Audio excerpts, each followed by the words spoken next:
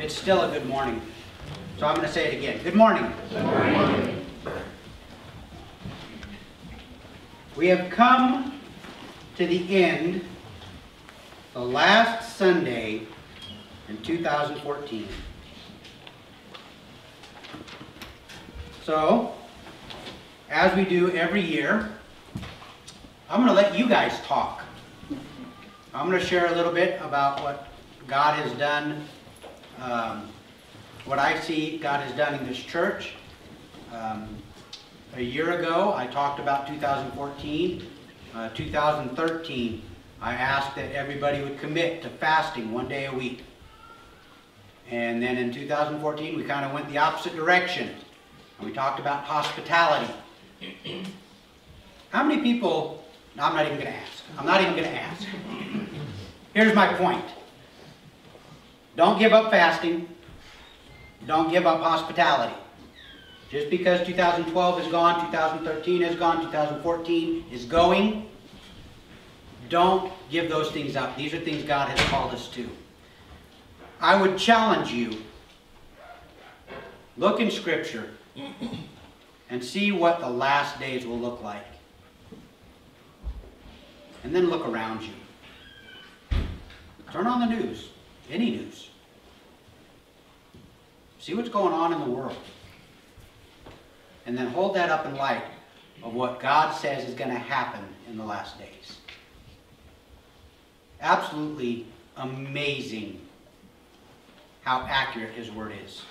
Absolutely amazing.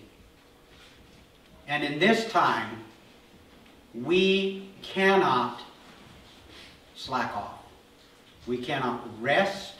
We cannot be complacent. We cannot slumber.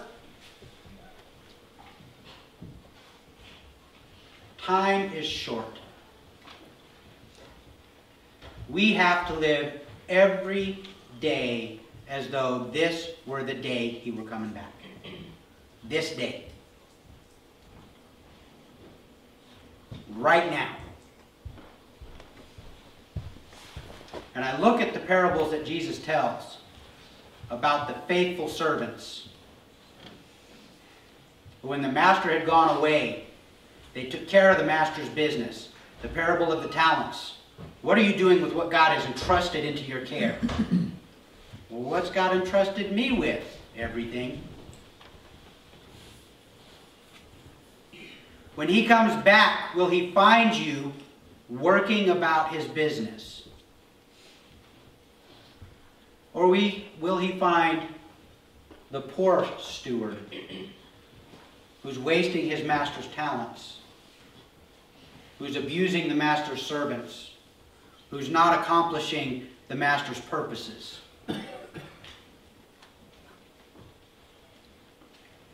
2014 was tough.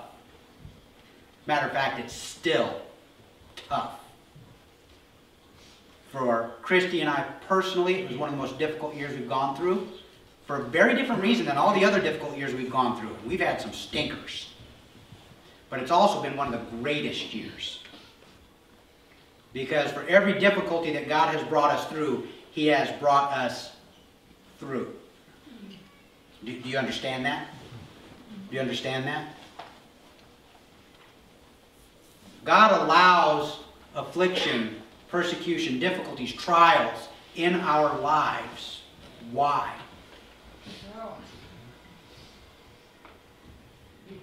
There's two purposes, very clearly stated in Scripture. First, He wants us to grow up. He wants us to be mature. He wants us to get out of diapers and get into big boy pants, worker pants. He wants our faith to be mature and complete and not lacking anything. But the other side of that is, how we get there is because He wants us to absolutely, completely, and totally trust Him.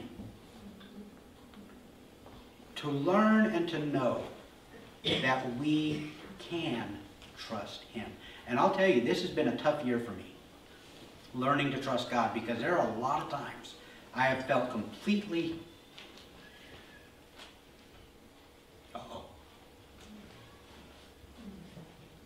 And it's hard. When you feel completely alone and you look at His Word and you see the promises of the Word, and that's what you're standing on. But you don't feel it, you don't see it. But as He brings me through those things, He is faithful to show me how He has brought me through. It's no ability or talent of mine. Boy, He's been quick to point that out. Glenn, you've got nothing. Thank you, God, for that. Because, man, if I had to minister to you guys with what I've got, you'd be a wreck.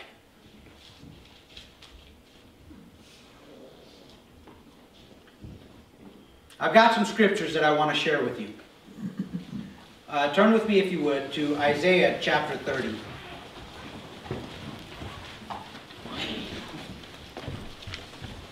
Actually, no, we're going to wait on that one.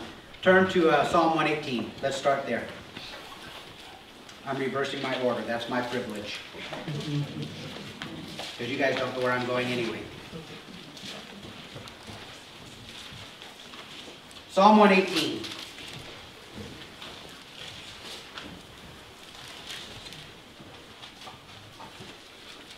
Verses 23 and 24.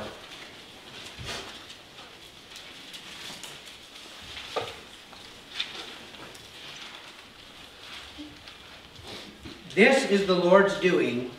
It is marvelous in our eyes. This is the day that the Lord has made. Let us rejoice and be glad in it. Now I'm going to flip over. I'm going to read another passage. You're going to see in a minute where I'm going here. In Isaiah chapter 43. You don't have to turn there if you don't want. I'm going to kind of go a little quicker here. Isaiah 43, verse 18 and 19. Verse 18 says, Remember not the former things, nor consider the things of old. Behold, I am doing a new thing. Now it springs forth. Do you not perceive it? I will make a way in the wilderness and rivers in the desert.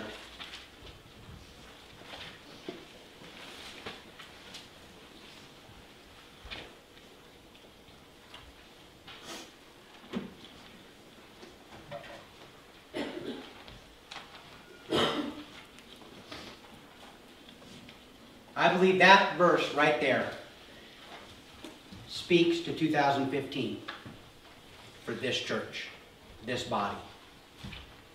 I think that verse speaks to the entire Christian body on this planet.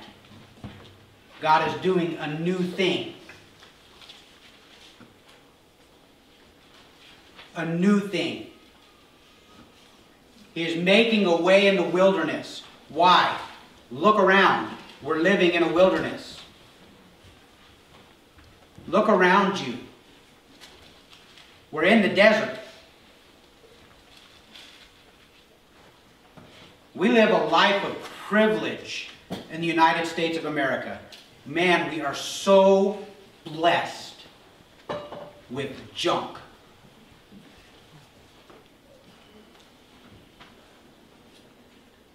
Do you get that? We're so blessed with junk. Now, I'm not necessarily talking about things. Things just are. Okay? Whether you have them or whether you don't is kind of irrelevant. I'm talking about junk. I'm talking about those things that clutter up our lives and distract us and dissuade us from a passionate pursuit of the things of God. How many of you have more than one television in your house? How many of you have more than two? More than three? I don't even know how many televisions we have in our house. Honestly, I don't know. I would have to probably go room to room and figure it out. Now, you don't have to raise your hand. I'm not looking for, I'm not trying to embarrass anyone. But I want you to think. How many of us spend more time watching those televisions than we spend in the Word? How many of us spend more time watching those televisions than we do in prayer? Or worship? Or living out the things that God has called us to as His people?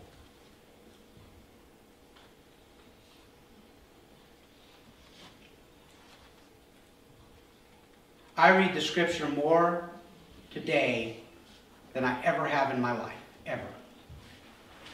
I'm in prayer more today than I have ever been in my life, ever. I spend more quiet time before the Lord than I ever have in my life. I'm in worship more now than I have ever been in my life. And I am firmly convinced of one thing. It's not enough. It's not enough.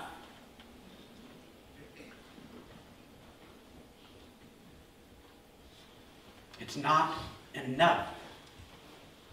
It's not enough for me, and it's not enough for you. Now, I'm not talking about your prayer life. I'm talking about my prayer life. My prayer life is not enough for you, because this is the flock God has entrusted to my care.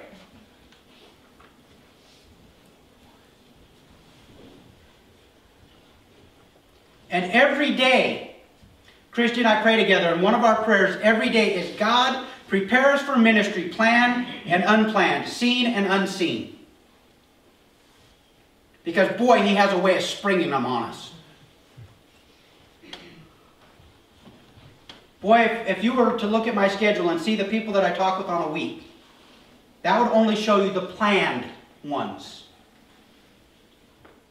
We were talking about this the other day with our children, about how we pray for planned and unplanned, seen and unseen. And we were on our way to Pizza Hut. We were taking them for lunch. And guess what happened at Pizza Hut? Unplanned. And I have got to be fully armored and fully prepared for the work that God has entrusted me to. And I can't do that frittering away my time.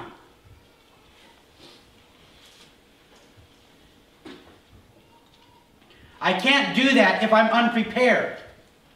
I can't do that if I am a spiritual couch potato. God is doing a new thing. He is calling the church to battle.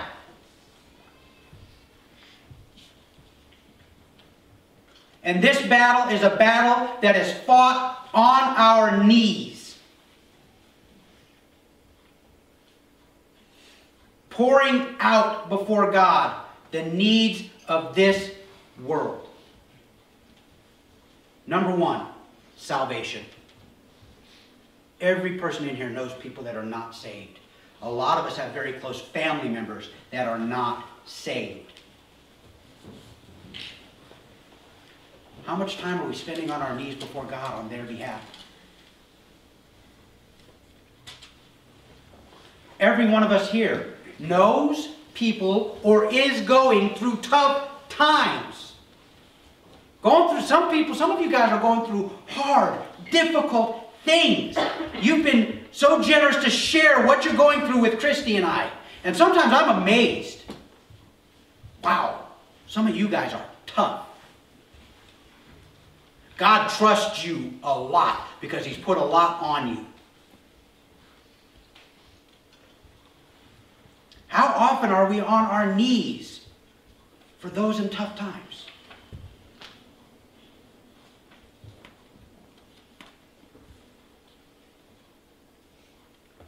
How awesome is our God?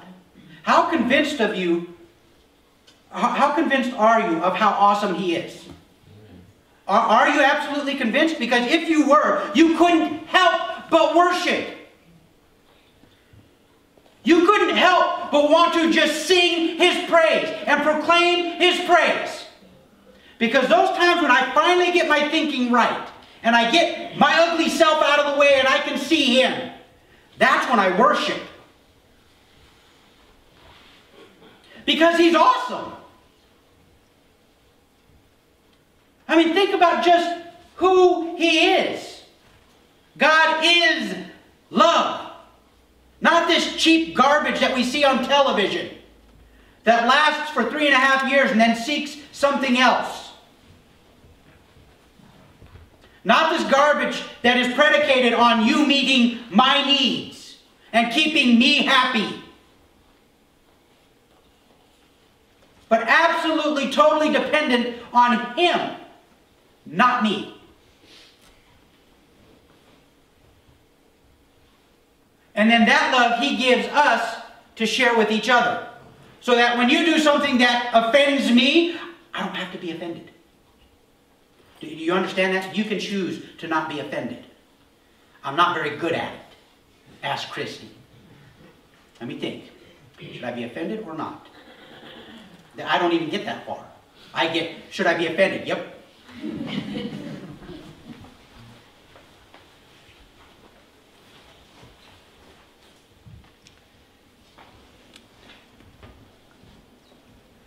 Are you convinced how awesome He is? I'll tell you, if you want to really understand and see how awesome He is, it starts here. It starts here. Okay? But a lot of times, when you come at this with this, you're in trouble. Because then your understanding is based on your ability to understand. And some of us, we're not very understanding people. But you want this to come alive to you? Get back on your knees. Build relationship with God. Make that your primary endeavor. Building that relationship. Investing in that relationship. He will meet you. He will meet you and He will surpass every expectation that you have. Why? Because He's infinite. Your little brain cannot think of all the great things He is. We can't even conceive it.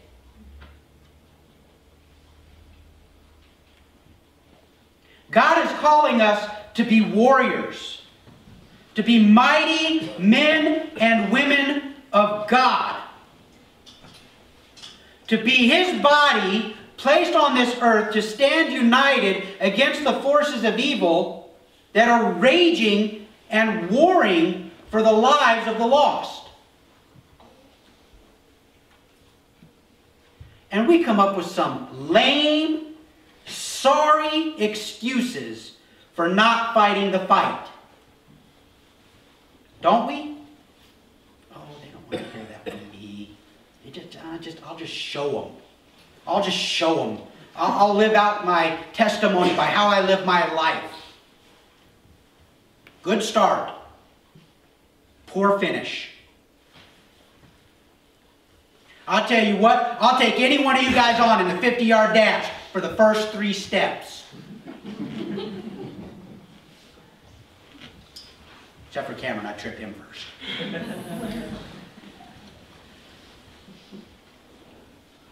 Good start, poor finish. How will they hear? Unless what? Somebody tells them. Who's the somebody? Well, Pastor, that's your job. Great, bring them in. You guys bring them in, I'll preach the word. Deal? I'm not kidding. I'm not kidding. How many of you, don't put your hands up, I'm not trying to embarrass you, but how many of you honestly would not consider inviting someone to church? And why?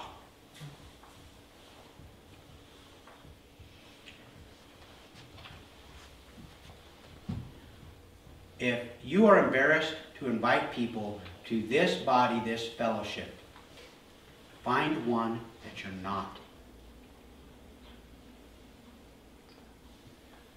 Okay? We are ambassadors of the ministry of reconciliation that we have received. Do you understand what that means? God has commissioned us to carry what we have received to others. The life-giving message of the cross. Not just in eternity, but for this life. A full measure. Pressed down, shaken together, overflowing. Did you guys watch A Christmas Story this year? Pink Bunny suit. Did you guys watch that this year? Because we watched that this year, and I am convinced that the church in America is like Randy. Man, he come flying down the stairs. Oh, mine! Oh, mine! That's mine! What's this? Oh, mine! And that's the way we are with the gifts of God. Oh, mine! I don't want to share that. That's mine!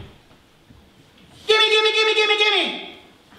Pressed down, shaken together, I'm good with overflowing. That's mine!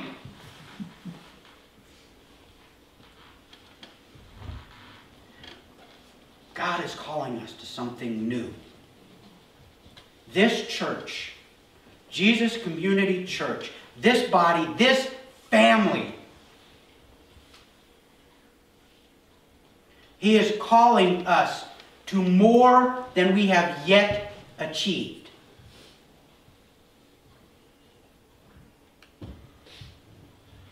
And when we get to that point, guess what?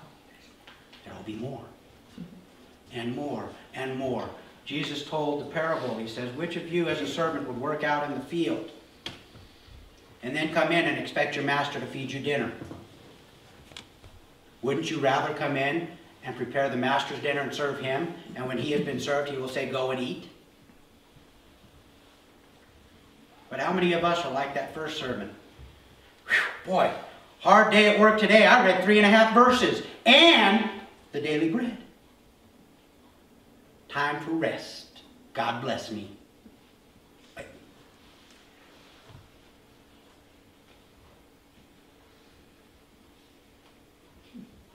This is God's face.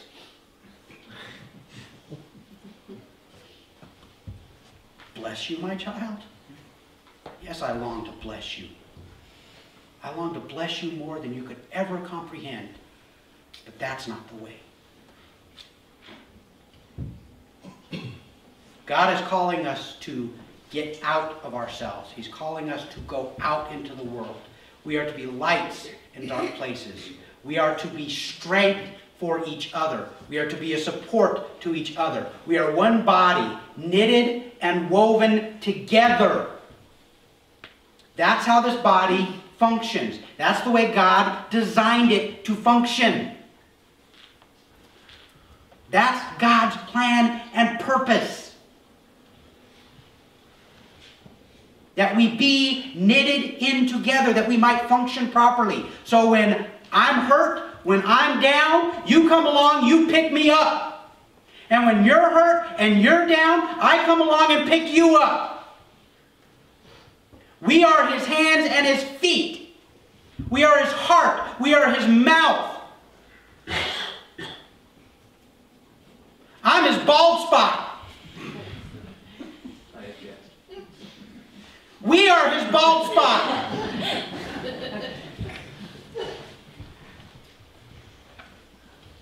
But we all have a purpose. One more scripture I want to share with you, and then we'll move forward.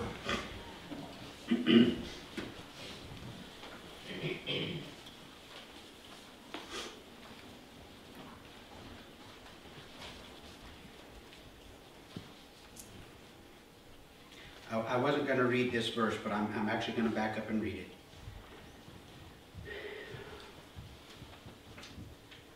I'm in Isaiah chapter 30, verse 20.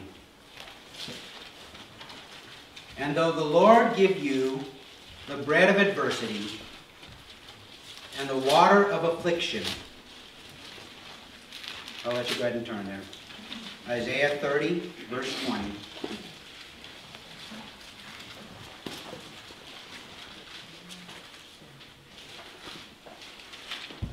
And though the Lord give you the bread of adversity and the water of affliction, Yet your teacher will not hide himself any more, but your eyes shall see your teacher, and your ears shall hear a word behind you saying, this is the way, walk in it. When you turn to the right or when you turn to the left. Then you will defile your carved idols overlaid with silver and your gold-plated metal images. You will scatter them as unclean things. You will say to them, be gone. You realize we have that teacher, right? And it's not me. It's God's Spirit that lives in each and every person that has come to him. That seal that marks them as his. The counselor, the comforter, the teacher that guides us in all truth. We have that. But catch what it started off with. Did you see what I started with? Though the Lord give you the bread of adversity and the water of affliction. Even if God lets things get tough. And he's going to let them get tough. Why? Go back to the first part of the message. Because he wants you to grow up. He wants you to be complete. He wants you to trust him and see he is trustworthy.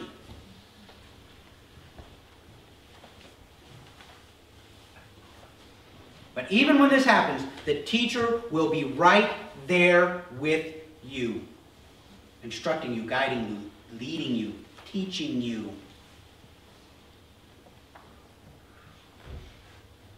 That's another reason we come together. We teach each other. We teach each other. Boy, you guys would be absolutely amazed. If there was some way I could somehow show you all of the things that you guys teach me. I think it would humble you to realize what great teachers you are.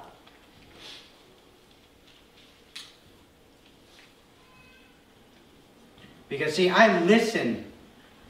Even when you guys tell me things I don't want to hear. By the way, Vivian and Dave, we still need to talk after church.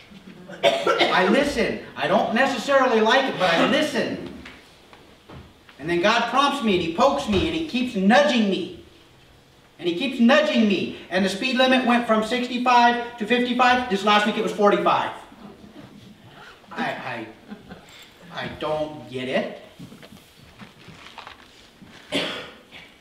But I'm willing to wait until he teaches me. Slow down. And I only passed one of them, Vivian, just one.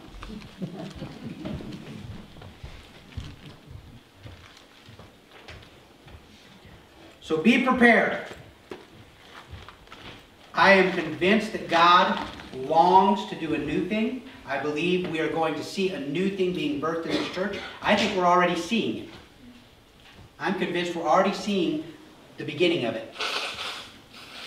Okay? I don't know what it's going to look like. I pray almost every day. God, give us a vision of what you want this church to be. Us. All of us. Not just me.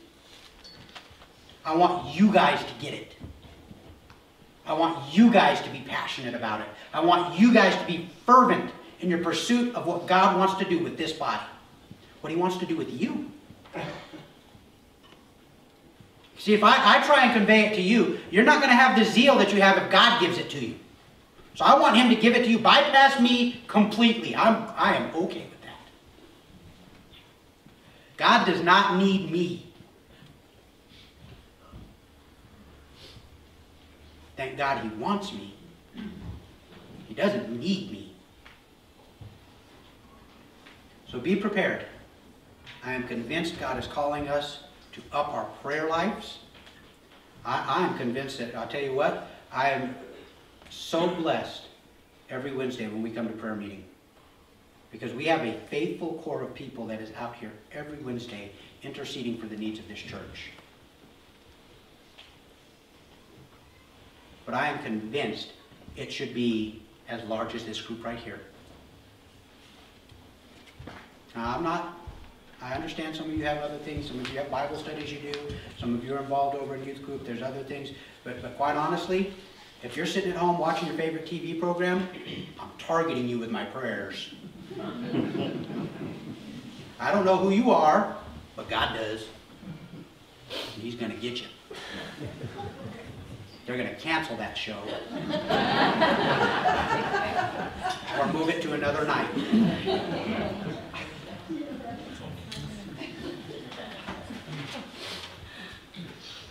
"2014, Christy and I made an agreement.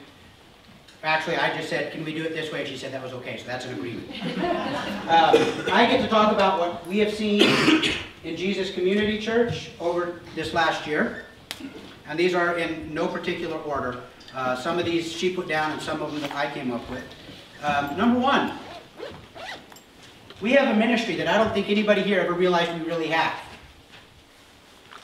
We are giving out Bibles like you would not believe. As near as I can figure, just going back, because we were looking around for Bibles and we realized we needed to order more Bibles. And so we ordered 25 more Bibles. And I'm thinking, well, we just ordered 25. How long ago did we order 25? Last summer. We just ordered 25 more Bibles.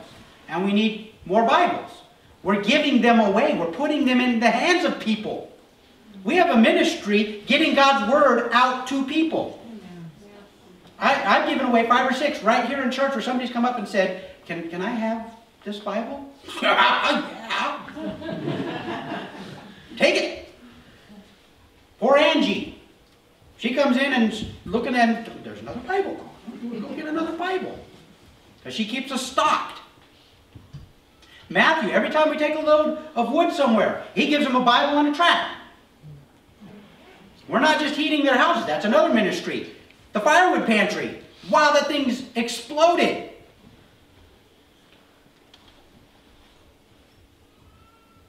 We have people that are in dire need of warmth, inside and out. And I tell you what, if bringing them a load of firewood can get us warmth on the inside, can get the Word of God in their hands, get them the message of the gospel, and somebody saying, hey, look, we're doing this because Jesus loves us and loves you. Let's go cut some more wood. Let's load it up, haul some more wood. That's another ministry that God has just blessed this church with. And not just that ministry, but He's blessed us with men and women that go out and get the wood and bring it back to Matthew's and chop it up and split it and load it and haul it and take it.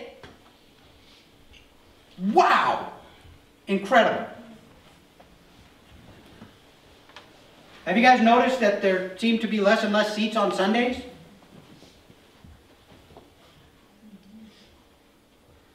I don't know why God is growing this body. I am thankful that He is. Although, honestly, sometimes it distresses me. Because when we were smaller, I had a whole lot easier time getting to know everybody. And sometimes I go home from church on Sunday absolutely frustrated because there are people I didn't get to talk to. And I wanted to talk to.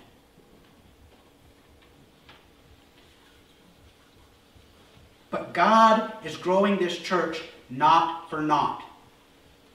There's a reason for it.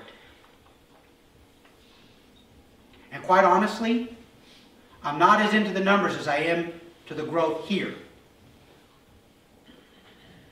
And we're seeing that. We're seeing people step up that have never stepped up before. We're seeing people open up that never opened up before.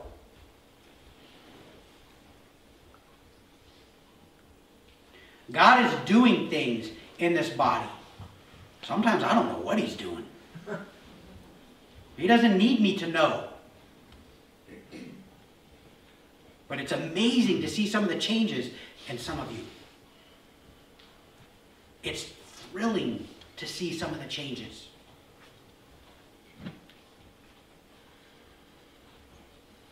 Youth group.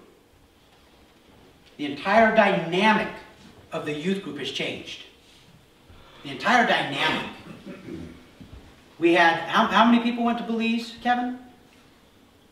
I think there was 11 of us total. 11. 11 people from the youth group and the youth leaders went to Belize and got to minister down with the kidders. You listen to what goes on in the youth group.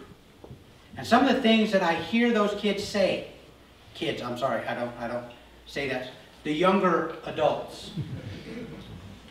And I use that only in chronological age because some of them, God is already using more mightily than some of us.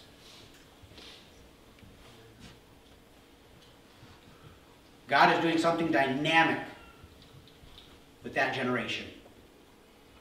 Because I look at some of their lives and I think, wow, man, I didn't get to there till I was probably in my 30s. And look where they are already.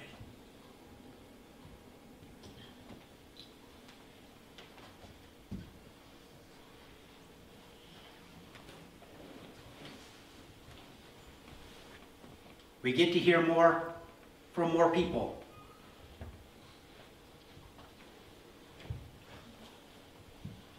Dennis, Matthew, Steve, Josh, all have gotten up, got to share the word over the last year and a half.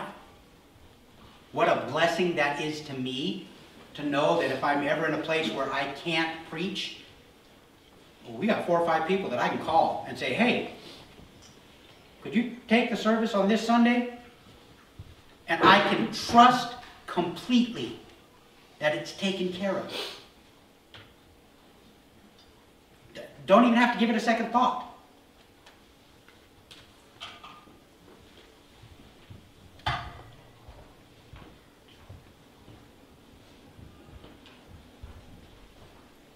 We celebrated 3 weddings this year.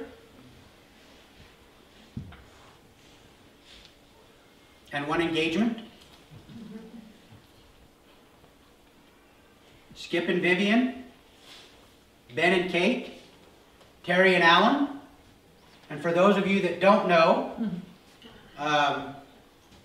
Josh DeBoer proposed to Mackenzie on Christmas Eve.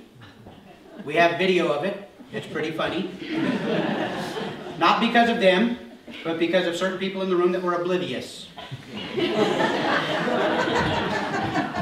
And it wasn't me, it wasn't Christy, it wasn't Mackenzie, it wasn't Josh. I'm just going to leave it at that. But come talk to me about the video, because it's pretty stinking funny.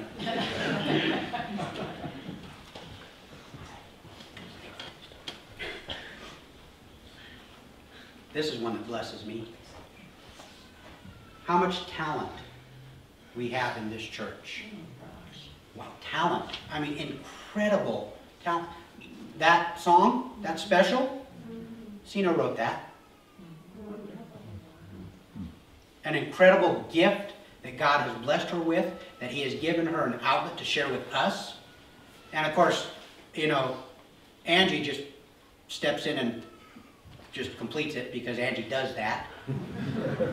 Hey Angie, we were thinking about doing this. And all of a sudden it's great. And Steve and Angie, I'm going to kind of segue here for just a moment, because we were talking about this earlier.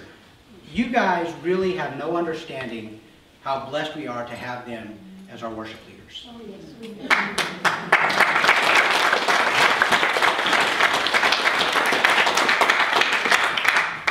Because every week, not only they put the song service together, but they are incredible. They're gifted at bringing up young worship team members. Yes. They're patient, they're kind, they're encouraging. I look at our children that have come up into the worship team, and I remember Benjamin playing the violin. Painfully sometimes. And Steve and Angie were so encouraging. And Donovan and Mackenzie, now 3 of my 5 children have been brought up under their ministry to be on the worship team. One of them having gone out and serving in another church on the worship team. We look at the talent here, and I believe that the talent that is here is not just here because God has called it, but because Steve and Angie are encouraging it to grow. They're doing what is necessary for it to flourish. But boy, for those of you that missed the Christmas Eve service, or the Christmas program last Sunday, wow, did we have talent. We had 2 songs written by people that came up and performed them just that night. We have got incredible talent. And not just music talent. Look, if you noticed how good the buildings are looking lately? That's because of you guys. Because we have people in here that know how the saws work and how to fit things together so it looks nice. And that would not be me. I know mostly stay out of the way and bring them lunch. That I can do. We have Sunday school teachers who put programs together and things together for our children to understand what this is about.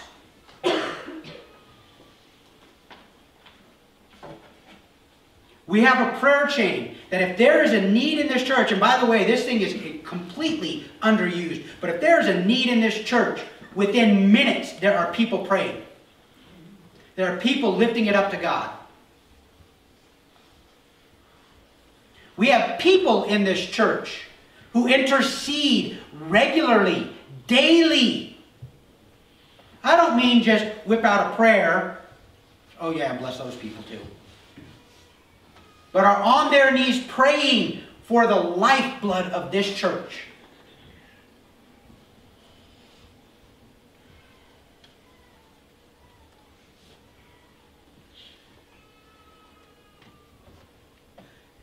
And we have a family here. A family in this fellowship. I'm not talking about one particular family. I'm talking about this fellowship as a family that you don't see in most churches.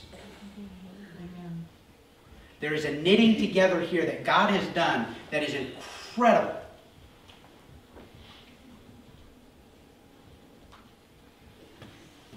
And as good as it is, I want to encourage you, grow it.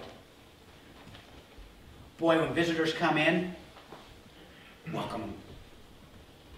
Suck them in.